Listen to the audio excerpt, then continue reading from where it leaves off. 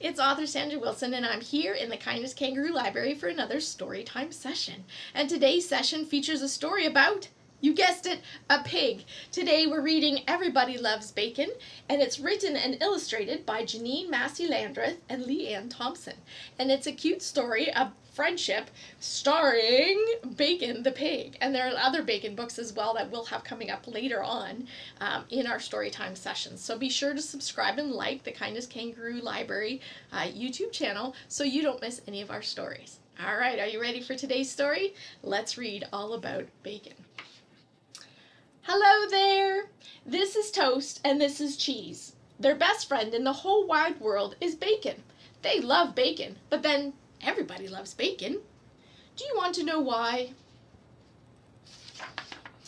One day, Toast and Bacon were heading to school on the big shiny bus. Bacon noticed Cheese was not on the bus. Uh-oh. Bacon panicked and screamed, "Stop the bus!" The bus driver slammed on the brakes. The bus doors opened and Cheese made it onto the bus. Bacon saved the day. Are you still curious why everybody loves bacon? Are you? It was a bright sunny day at the playground, but Toast had no one to play with. Then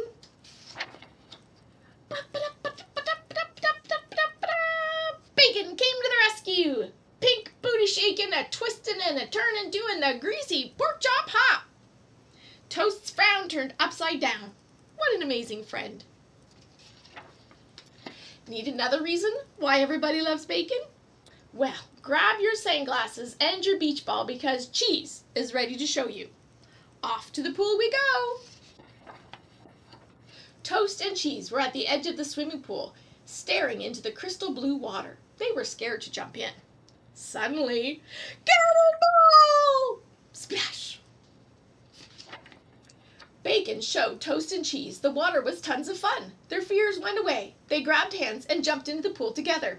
Bacon had done it again. There they go. 1, 2, 3, jump! Bacon made everything better. Do you still want to know why? While chilling at the pool, Bacon heard the sweet, delicious sound of the ice cream truck. Yummy! Bacon's love of ice cream brought them together for a sweet, tasty treat before bedtime. Bacon is awesome. Strawberry cheesecake with a cherry on top. Vanilla with bacon sprinkles. Butter pecan with butterscotch syrup.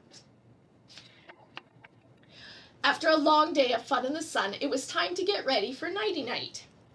There they all getting ready for bed.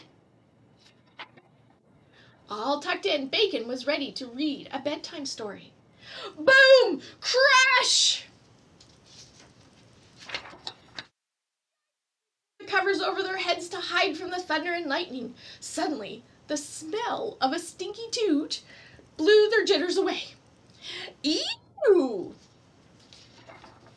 They laughed so hard. Bacon made them forget about the thunder and lightning. Bacon was a hero once again. Remember, stinky toot, greasy porky chop hop, yummy splash. Everybody loves bacon. That's such a fun story about friendship and all the different ways that Bacon helped his friends feel better, have fun, and not be too afraid of the storm when they're having a sleepover. So I think it's also a great inspiration to write a story of our own friendships. So have you experienced a sleepover with your friends before? What a great story that could make. What kinds of things did you do at your sleepover? Did you play games? Did you tell stories? Did you have a pillow fight? What kinds of pajama fun did you have? And take that idea and write it into a story. And if you haven't had a sleepover with your friends yet, imagine what that would be like and put that into a story. Maybe you'll have some fun characters like Bacon the pig, or maybe you'll just create characters out of your real friends. Either way, I hope you have fun writing a sleepover story. Again, I hope you enjoyed Everybody Loves Bacon, and underneath in the description you will find a link so that you can get your own copy. I hope you again join us for another Storytime session. Bye.